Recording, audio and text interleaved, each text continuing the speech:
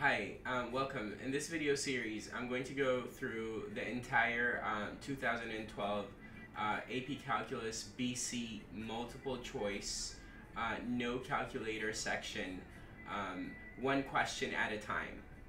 And there are a couple of questions, about 3 of them, that I solve in the AB Calculus multiple choice of the same 2012 International Practice Exam.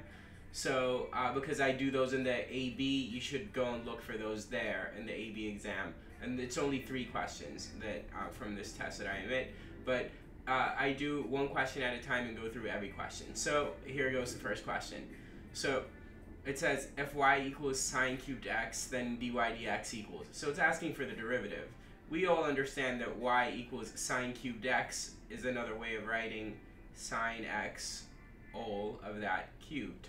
So we know that we require chain rule. So using chain rule, y prime, which is the same as dy dx, will have to equal 3 times sine x all that squared times the derivative of the inside function. Since the inside function is sine x in the composition, the derivative of it is cosine x.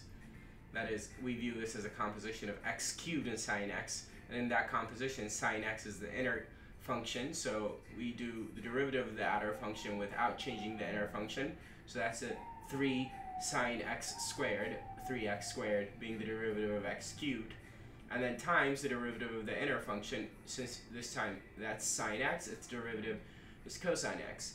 And we can write this in a slightly more familiar form as 3 sine squared x cos x, which I believe is answer choice E. Alright, take care.